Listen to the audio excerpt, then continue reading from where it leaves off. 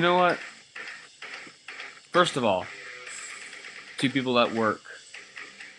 They're right. Eagles were not going to beat the Cowboys were not going to beat the Eagles. And I'm an idiot to think I could trash talk against the Philadelphia Eagles being a Cowboys fan. Haven't I learned my lesson already? You can't. You being a Cowboys fan, you cannot truly trash talk and back it up. It's impossible. I did. It came back to bite me in the ass, and embarrassment does not come even close. You let him score 21 points in the first quarter, 200 yards of offense in the first quarter. And what did the offense respond to it? Like 50 yards in the first half? The only shining lights were Laurent Robinson and DeMarco Murray when he had the ball. You know, I feel bad for DeMarco Murray and Philip Tanner. They didn't get a chance to show what they really had because we were constantly trying to fight from behind and never got in front. DeMarco Murray carried the ball 8 times for 74 yards. I mean, that's good. 8 times for 74 yards is not bad.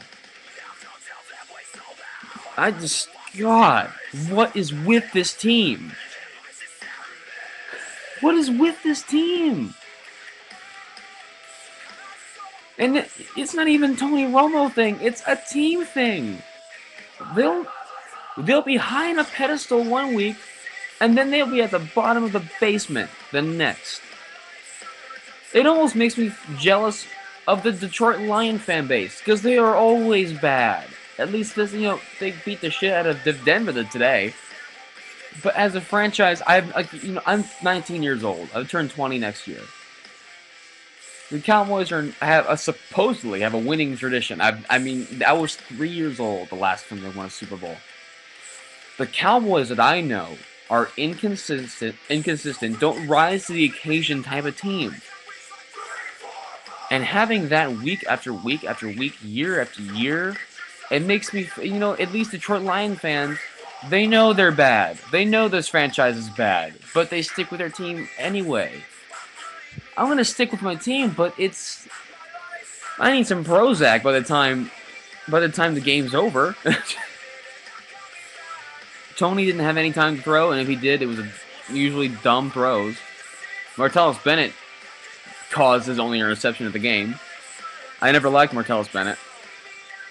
I don't think he's that good. Oh my God. 34-7. I knew.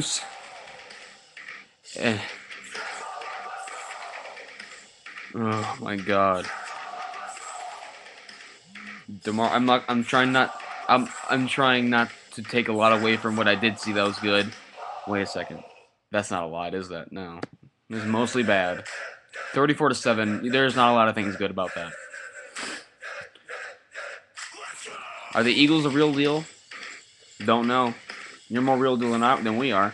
And it gets to the point where you don't even feel bad for the team anymore. The games that I get upset with are when we're in the game.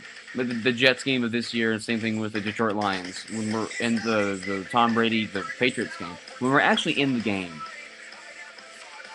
That's different.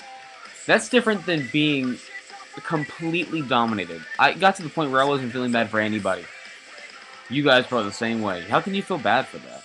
Sure, I'm like, what's wrong with this team? But you don't understand. I'm not necessarily mad. Of course I'm frustrated, but why should I be mad at a team that doesn't want... Who pretty much showed that they were quitting in the first quarter. They were quitting in the first quarter. How can you feel bad for someone like that? Because, as far as I'm concerned, a lot about this organization is the downfall of us all. You heard the guy. Makes me sick. Makes me sick. But you know what? I had a good weekend.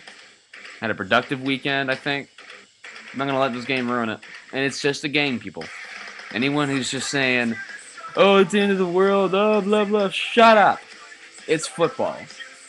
Sure, I'm pretty pissed off, but guess what? I'm gonna watch some movies, I'm gonna talk to some friends, and everything's gonna be fine. We're all alive, we're fine. This video's long enough. Cowboys, you embarrassed me once again.